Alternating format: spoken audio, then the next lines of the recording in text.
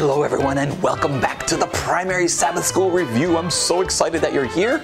We are reviewing now the lesson for May 30, 2020. You're in lockdown, I'm in lockdown, but it doesn't matter. We're gonna have a great time checking out the Sabbath School lesson for this week.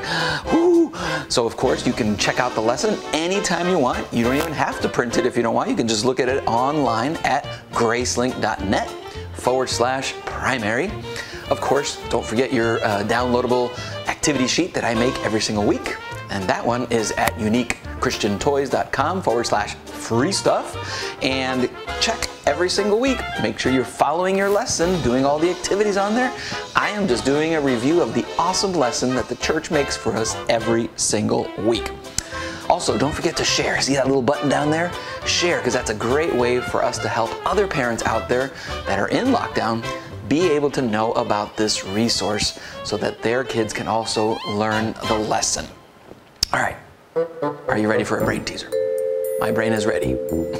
Is yours? Okay, so here's the deal, people. A lot of these brain teasers, I don't know, I'm getting some feedback. Oh man, I got that. That was so easy. I got it like that. So guess what? I think I have the hardest brain teaser yet. Are you ready? Here we go. I'm gonna read it. What breaks yet never falls, and what falls yet never breaks? I'll read that for you again. What breaks yet never falls, and what falls yet never breaks? I think I got you guys this week. All right, but go ahead and think about it. Let your brain simmer on it. Let it focus, and I'll tell you the answer at the end. All right, I do have an artifact that I want to show you, and it's right here next to me. It's such a cute llama. Oh, you're so fluffy. Oh, it's so cute. This is a llama that I picked up in Chile. Oh, I'll talk about the llama later. Not quite now, because the next thing we're gonna do is check out our verse of the day. This week's verse is found in Genesis 9:15. It says, I will remember my covenant between me and you and all living creatures of every kind. Never again will the waters become a flood to destroy all life. What a cool promise. As you know, we are still on the story of Noah. Yeah, but we're not going to check out the lesson part of it right here in the office. No, we've got to go outside. Let's go. Oh, I'm so excited. The top is off the Jeep. I can't wait to go for a ride in a few minutes. But first, I just wanted to touch on the story. Such an exciting story. We've been talking about it now for a month, 4 weeks in a row. It is such a jam-packed, action-filled story that it took 4 weeks to talk about it. Of course, at this point in the story, the flood is over. And Noah and all the animals and his family, they're all just kind of waiting in the boat, parked up on a mountain somewhere, just waiting for God to open the door, because God knew when it would be safe to come out again. So they're waiting and waiting and waiting, but can you imagine the excitement building inside the ark? The anticipation? You know, everybody's looking down and they're seeing the little grass growing and all the trees popping little leaves or whatever. Finally, though, God opened the door and Noah and his family came out. They were so grateful and thankful to God because they had been in the ark for a year and about a week.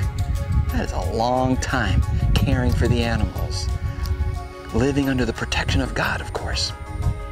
And of course, the first thing the Bible says that Noah and his family did when they got off the ark, they didn't go around and have a celebration or a party or build a house, no.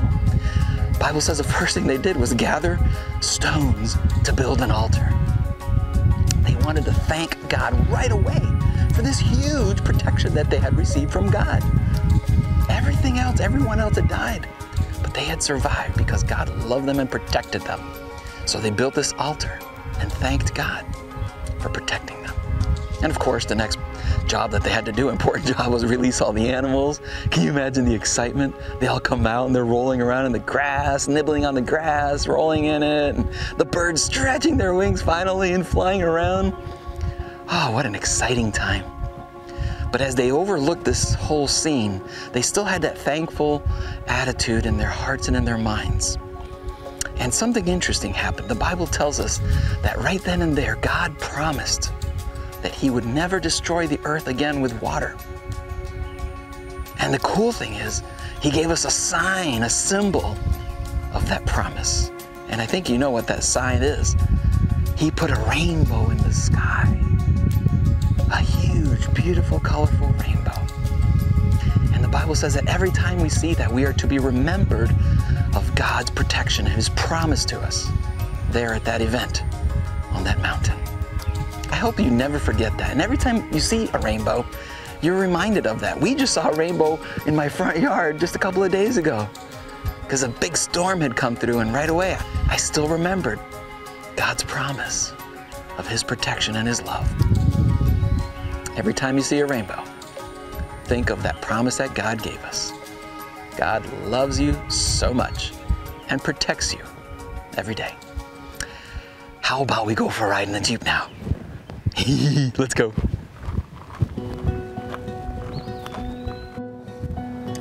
I remember when I was a kid, I loved to ride bike. Oh, that was my favorite. And every summer, my dad, he would plan a trip for us. Not just a little bike ride, like an all-day trip. And when I was like 11 or something, maybe 10, he planned this big day trip bike ride thing to Martha's Vineyard.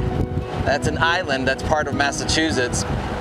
And we were gonna pack a lunch, we were gonna pack our bikes. It was my dad, my sister, and I. And we were gonna go and spend the whole day riding around Martha's Vineyard. They had bike trails and roads all the way around. We were so excited. Oh man, we got our lunch ready, we got our bikes and all our stuff. Drove down to Woods Hole, that's the name of the town where we would get the ferry.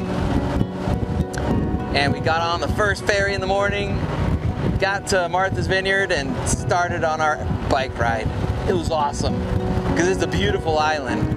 Beautiful beaches and cute little towns, these colonial buildings. Oh, we had a blast. Something happened though. When we were about 5 miles away from getting back to the ferry, because we needed to catch the ferry to get back home, and by the way, it was the last ferry of the day. When we were about 5 miles from the ferry, I got a flat tire.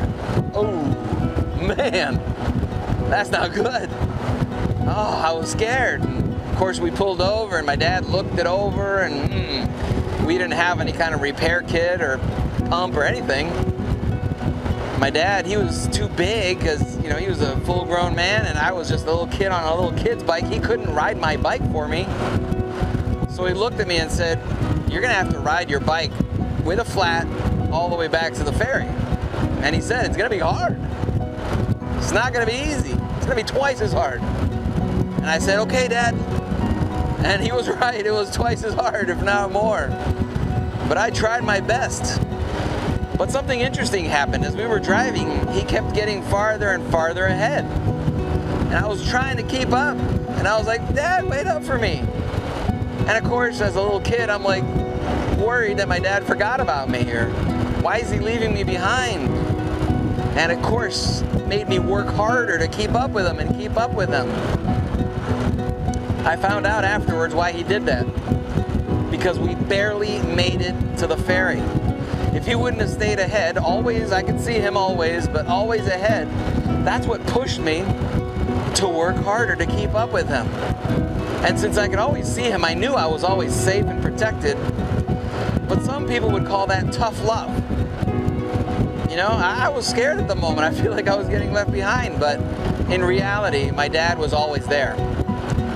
And he was working to protect me, to get us back to that ferry on time so that we could make it back home.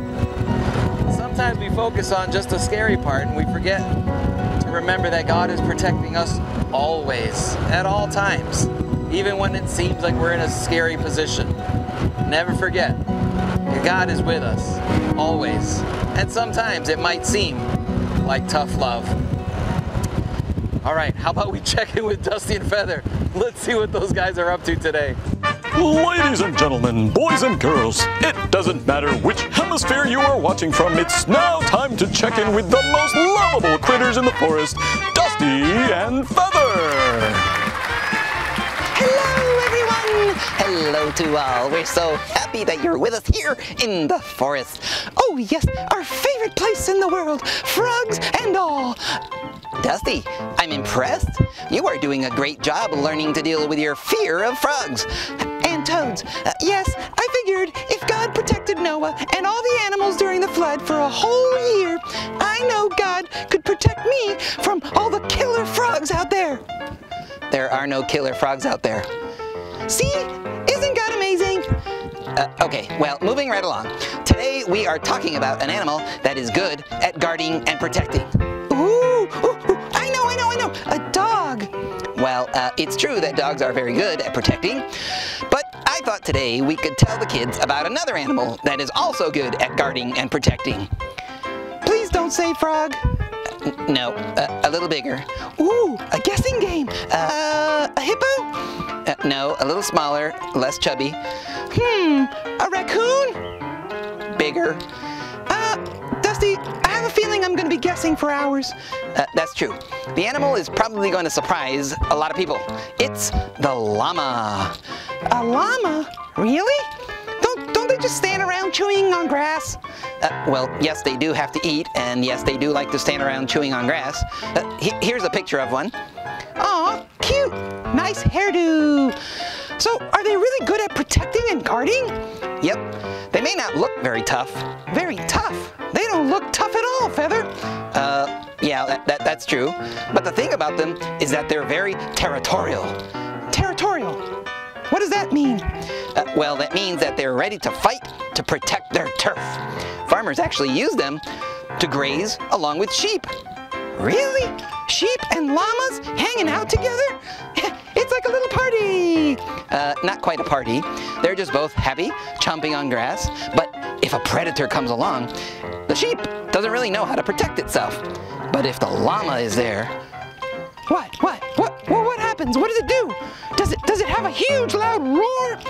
Does it have huge claws on its feet? Nope and nope. So, what does it do? They look so harmless and fluffy.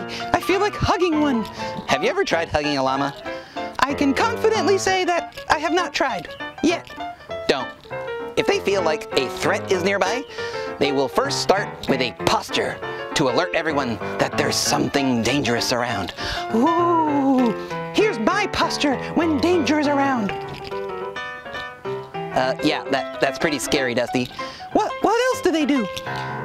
Well, since they're very stubborn and fearless, next they would start these screaming noises and even start rushing towards the threat.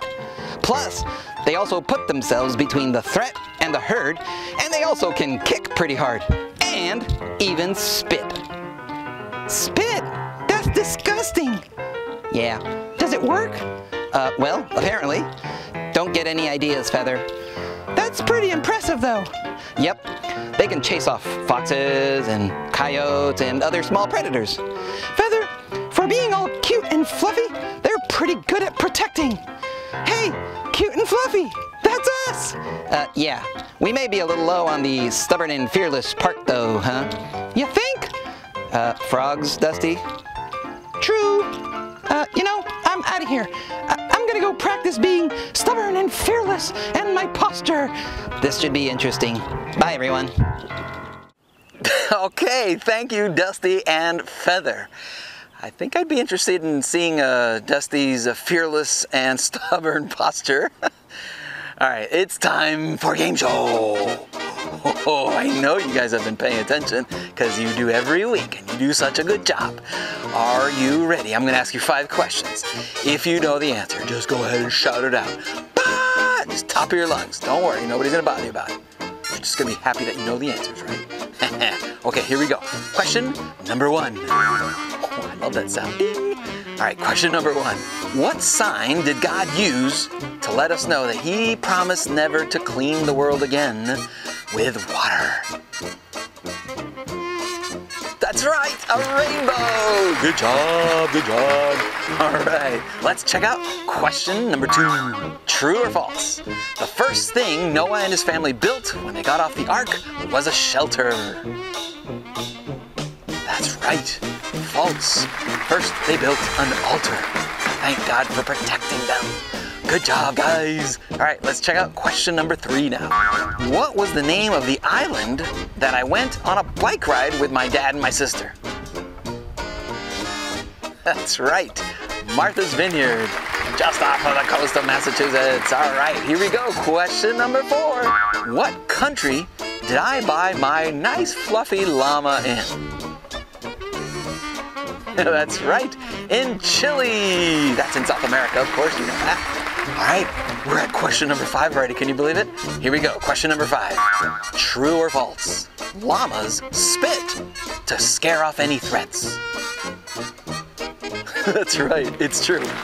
Don't get any ideas, all right? Don't go around spitting on people. That's just a llama thing. Actually, I think camels do that too, right? All right, good job. I am positive you guys got all 5. All right, you know what time it is. It's time for Brain Teaser. That was a hard one this week, wasn't it? Did I stump you? Did you get to think about it enough? All right, I'm gonna read it for you one more time. Last chance to see if you can figure it out. Here we go. What breaks yet never falls, and what falls yet never breaks? The answer is morning and night. Get it? Morning breaks, night falls. Did I get you? I don't know. Some of you guys are pretty smart out there. Man, good job, guys. Hey, really quick before we finish, don't forget, study guide sheet there is on our website, uniquechristiantoys.com/free stuff. Check out our store as well. There's this whole store there with a bunch of cool products and resources and books to help you get closer to God. And of course, don't forget to check out your lesson throughout the week. Next week, download it for free. Be ready for next week and its game shows. All right, let's bow our heads now and pray together. Dear Jesus, dear Father, thank you so much for this story of Noah. What a great example and way to tell us how much you love us, for protecting us when things seem to go sour and rough around us, Lord. We're just so grateful that you are always there with us. Help us to never forget that, to always trust in you for everything. We love you. In Jesus' name I pray. Amen. Well, guys, thank you so much for hanging out with me. I am excited already to see you next week. Take care, guys. Bye.